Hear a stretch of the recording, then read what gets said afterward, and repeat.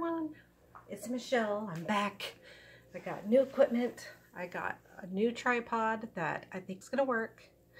I'm not using the software that messed me up last time. You guys would have been so awesome last video. I'm so heartbroken. I did this awesome painting, gave a bunch of pearls of wisdom on how to do it and what the products are, how it relates to stress management and anxiety, and how it all ties in. I hate to sound like I conceited, but for the first time ever doing a video, I think I kind of rocked it. And it didn't record. I totally lost it. New products, don't know what I'm doing, and I did well, and all gone. I did post what was left after I pushed the stop button. I thought it was the stop button. It was not. It's the start button. So, none of that app anymore. Now I'm trying just a regular old camera on the phone. Just so you know, this is what we missed. This beautiful thing right here. Can't really see the light. Let's see. I have this ring light here that I think I put in another video. Needs more light.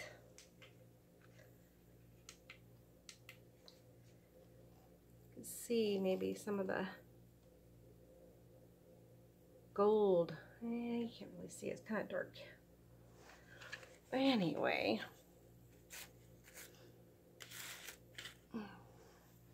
we'll put that there for some light. But yeah, it was freaking awesome. I liked it, except for this little black spot here. I don't know, I'm not in love with that, but you know, you just got to go with it. You try to correct it, which I did here. It messes it up. When I first started this pouring thing, I thought, hey, you know, it's an easy way to do abstract, to let go, an exercise in freedom. Yeah, I think I need more exercise. Anyway, it's harder than it looks. Moving on. Got this in the shipped to me about the same time I got the new tripod. I've been wanting to do this. It's a sink strainer I got on Amazon. And I am going to put that there. Never done this before. Don't know what I'm doing. Just started. Just so you know, if you want to try it at home, you're not alone. Don't know if this is going to work out or not. You're along the ride with me. Your guess is as good as mine. Alright. So, just so you know, I just spilt all of my silver paint down here. So, we're off to a good start. Yes. So, here we go. I'm just gonna go for it, and I can always paint over it. You can always pour over another pour that you didn't like. Alright, so I'm going to show you probably just how disorganized I am when it comes to this. But it's an experiment. Experiments aren't supposed to be organized, right? It's only when you know what you're doing, that's when you organize. But anyway, I see everybody do a dirty cup into the strainer, and they get some really cool effects. I think I'm going to try something different, and I'm going to try pouring each color directly in and kind of not transmute it. I also saw somebody do, instead of the paint on the corners to let it free flow, they did some Floetrol so that it doesn't affect the colors. So I'm going to pour some Floetrol directly on there.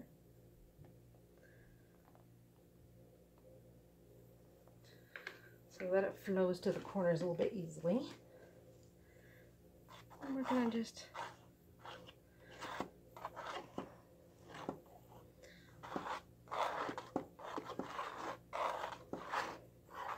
somehow it just never kind of makes it to the corners in the bottom here, especially when you don't have enough paint, which I was careful to make more paint, but now I just spilled some, so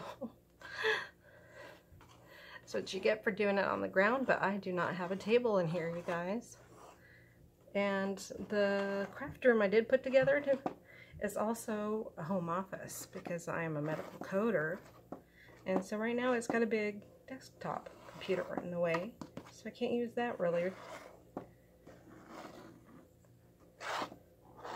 So I'm making do here, which any moms probably know is spill bait. Alrighty. Now, here we go. This is Metallic Black Artist Loft.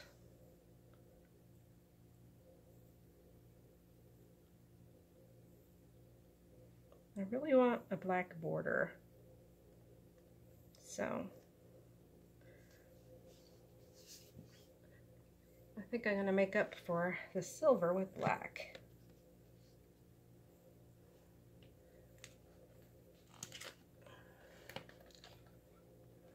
Got chunks here, not coming out.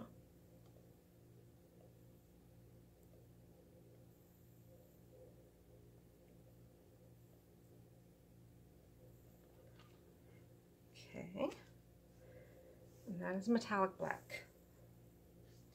Then we're going to phase into flat black, Mars black from Liquitex.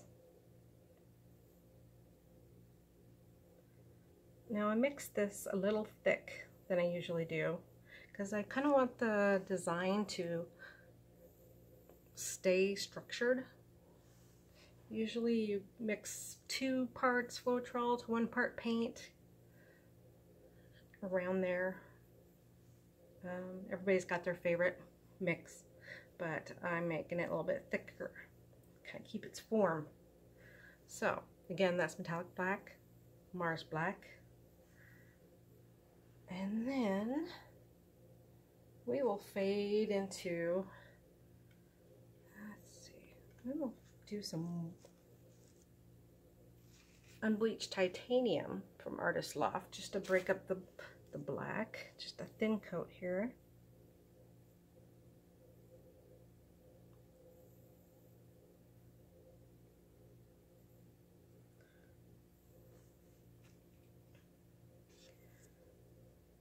And then we'll go into gray.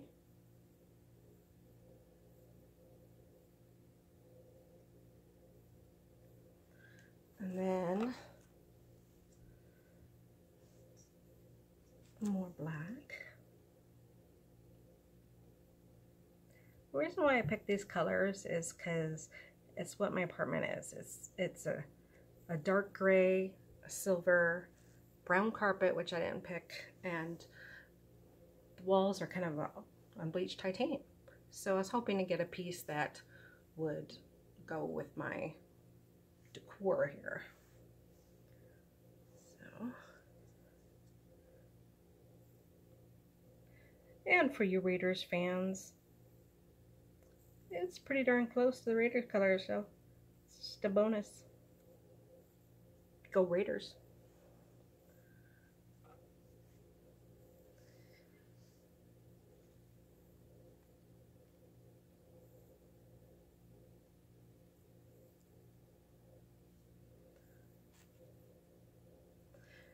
Okay. Now, I want to fade into, this is a mixture of burnt sienna, which I already had in there, and then I added some, what is it, burnt umber in there, because the carpet's kind of a mix. So I wanted to show up. I didn't want it to be that close to black.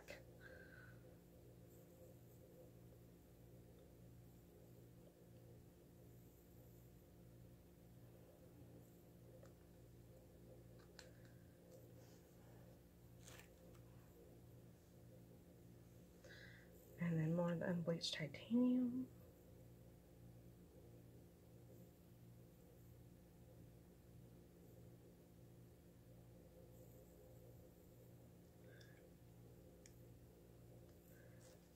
And then I have some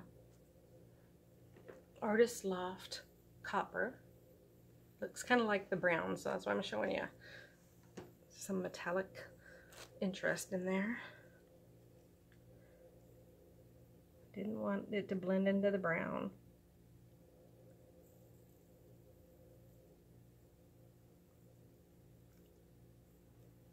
I think I might have mixed this too thick.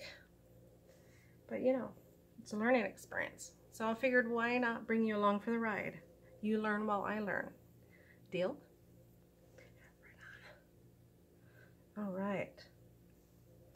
We are going to go back to, let's do some more unbleached titanium.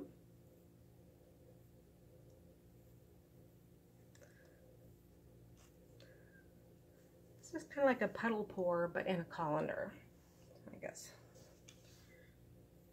instead of a dirty cup pour, which mostly I see a lot of people doing. Now this is the metallic black. It's my favorite, I would say, color, but it's not a color if you took any art classes. It's the it's all the colors together make black. The absence of color makes white. So it's my favorite color, non-color, I guess, or actually color, all color. All right. Now we'll go back to the Mars black.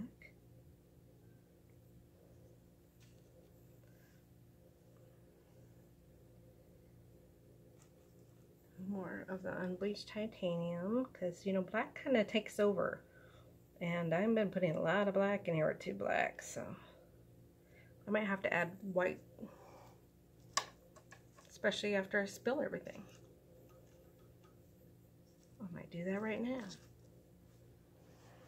Excuse my reach. I just happen to have some mixed. Pre-mixed. Yay for pre-mix. I hear you really don't want to stretch these. And I'm doing all this to keep the form of these rings. Okay.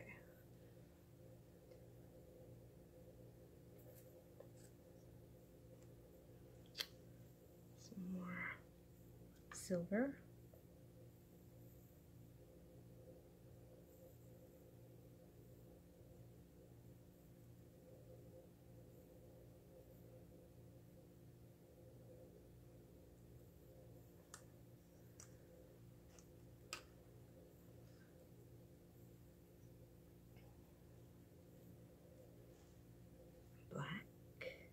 Just a tad.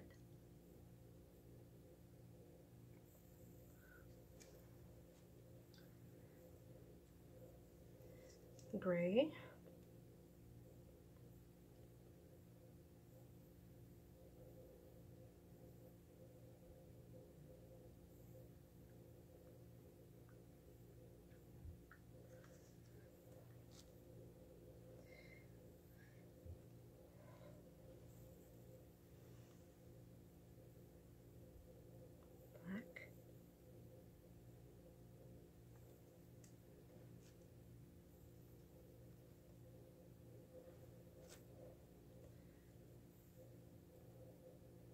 As you see, it's kind of going this way more than this way. That's usually a sign that sitting on top of this little baking thing, it is unlevel. Just so you know why it's doing that. So it's going to change the design. A lot of people pour a perfect design and then let it dry and walk away, and then they're disheartened when they go to check on it because they didn't know it wasn't level, and it changes totally. Okay, now we're going to do that 2 brown mixture.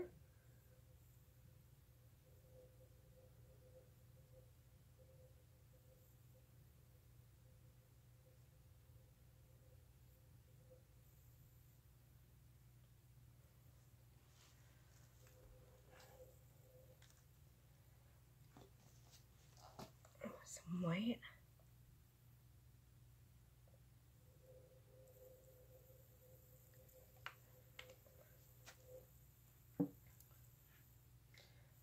copper.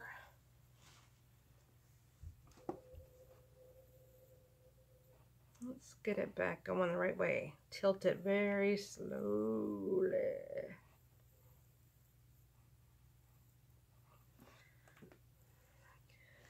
Just, you know, when you think you're messing up like this, I'm worried about it not being level and it going to that side. A lot, if you look into graphic design principles, things are divided in threes and it adds more interest when it's not centered. So it might turn out better than, like Bob Ross says, happy accidents.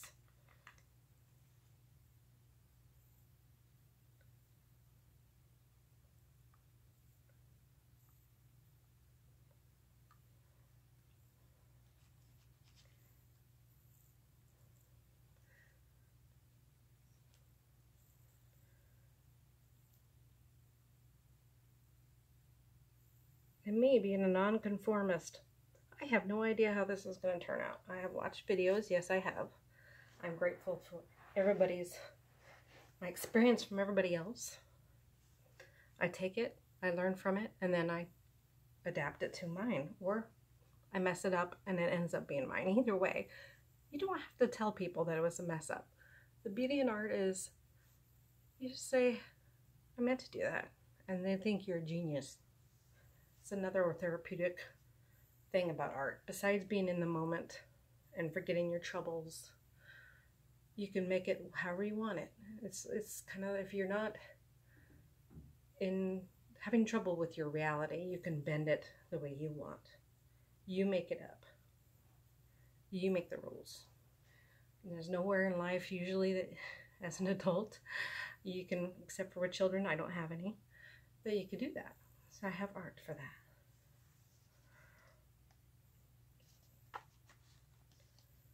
Let's see. I usually laugh at people that do this. Start, stop, start, stop. And here I am doing it.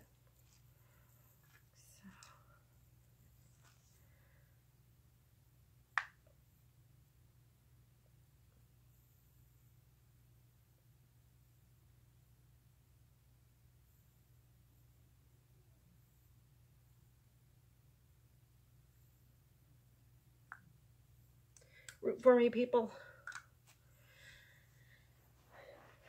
Root for me, that'll turn out cool. I need the success, believe me.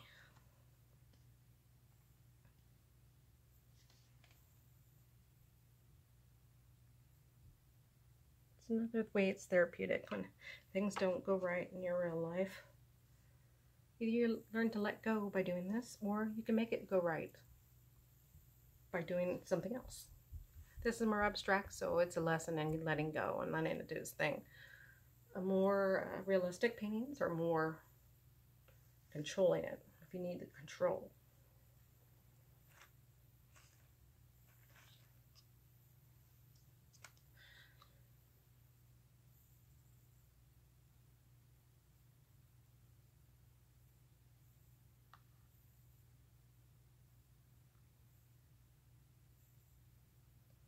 If you like this, or you have any suggestions of something else I could do or do differently next time, comment down below in the comments and like it.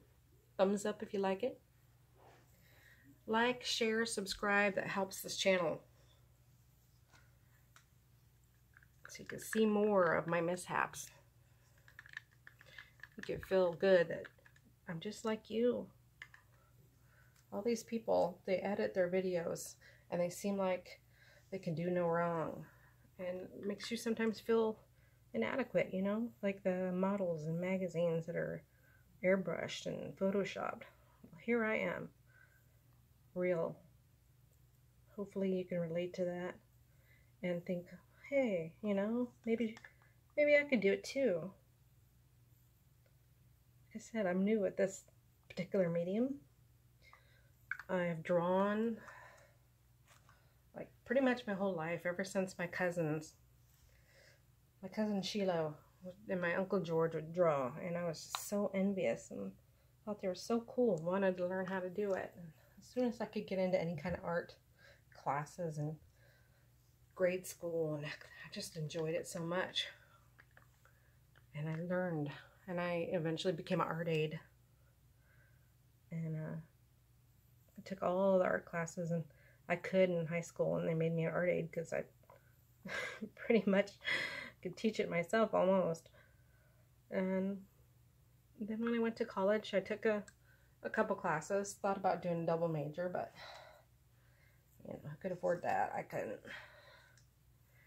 I always thought if I won the lottery, I would like to go back to school, take arts, and get my doctorate. And all those people that would, you know, oh, she's blonde, or oh, she's dumb, you know, stereotypes. Make them call me doctor in art. I just would love that. No, I'm not that type. I wouldn't.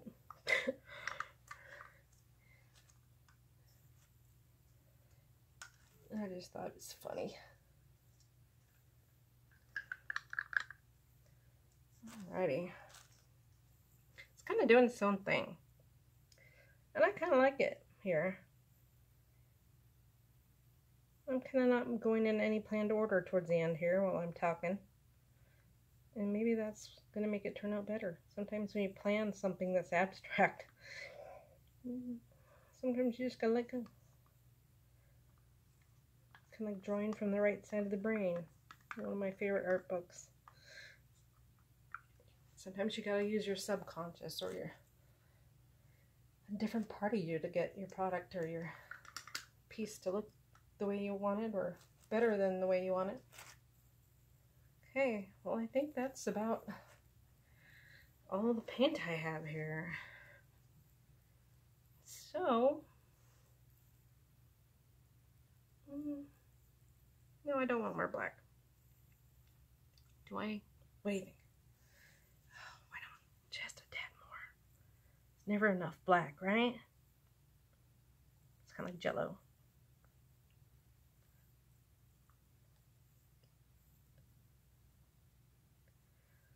Being new to this, I saw people run out of paint, so I'm a little paint generous probably here. Oh, it's just so pretty. I don't want to stretch it. What do I do, people?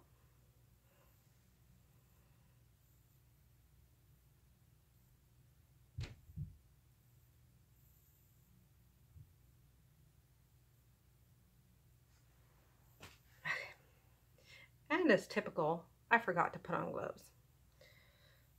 So, now what they usually do is kind of let it set and do its thing. As you see, there's cells here that some people think is the ultimate judge of a good painting. But you know, sometimes no. And also they torch it a lot. And I find that sometimes torching it kind of makes it move and blend into each other, and the design kind of goes away. So yeah, I don't know. I'll do it from way far up maybe. But you know, touching it's kind of cool, so it's like the flambe. Uh-oh. Well, I guess I don't have to worry about it being too strong or burning my canvas. I just put juice in it. There we go. Alright, I guess that means enough. Sometimes, you know, things are just guided. Now we tilt it. And people always say return it to center, so I'm getting it to center to begin with here.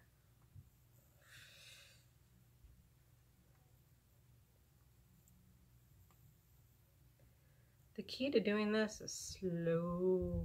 Do it slow. Do it slowly. Don't tilt it too much.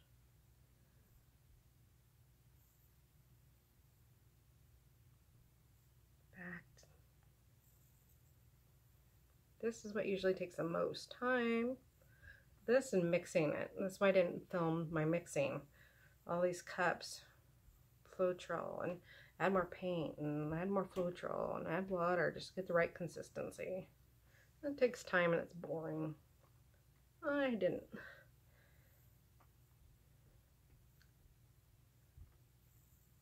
Think that that would be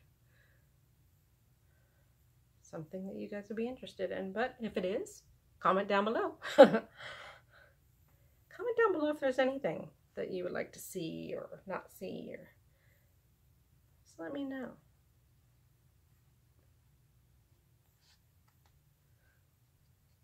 Also, what I could do is I could drag a skewer through this and have little tendrils, or I could use a straw and blow. There's lots of things I could do. For some reason this is not going out here. Let's help it.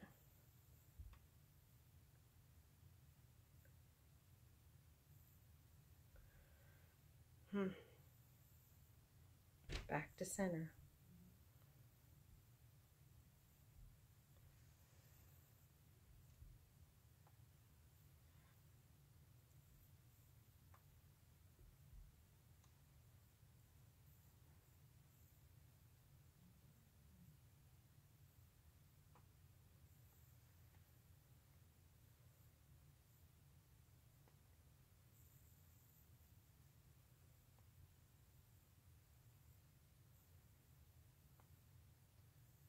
There's plenty of paint here. It's just kind of dragging its little paint feet.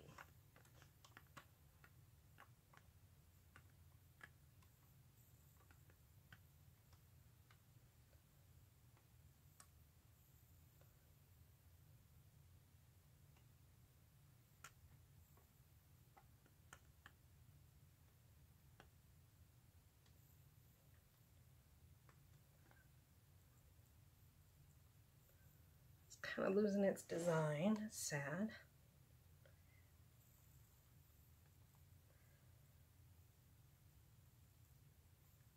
Really thought the Floetrol instead of paint would make it slightly easier so I wouldn't do this.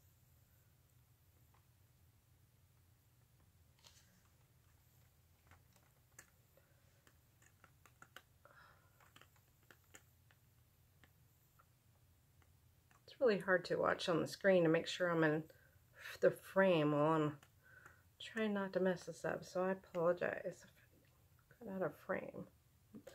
New to it all.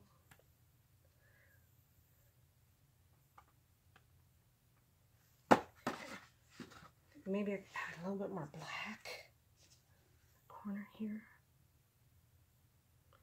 Of course, this is how I got in trouble last time with the painting I showed you. Hey.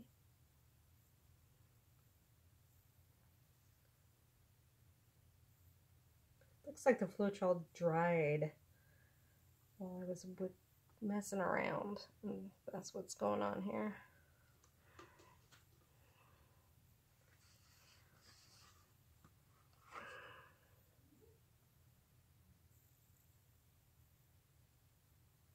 Yeah, that's what happened. Note to self: quit your talking and get to business. Down to business.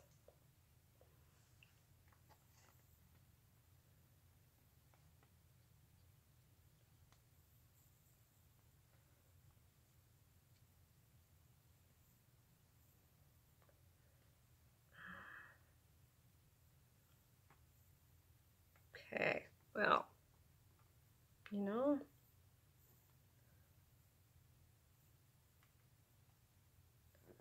let's leave it the way it is. This is kind of misshapen, but hey.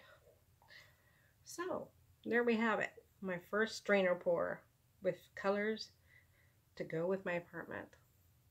My first video. I know I'm going to manage to get up and get it correct on YouTube the right way. So, anyway, while I clean this up,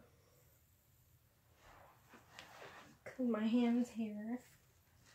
Always, people, use gloves when you remember. You don't have to do this.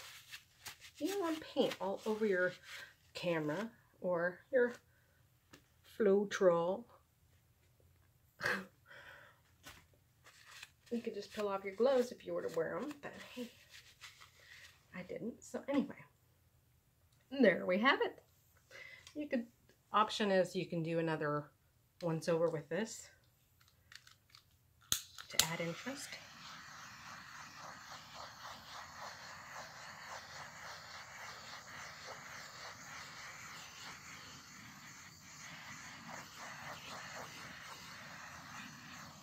Don't get it too close. Isn't that fun? Putting fire, yeah. Anyway, I hope you liked this video, and see you next time. Thank you. Don't forget to subscribe and like. Bye.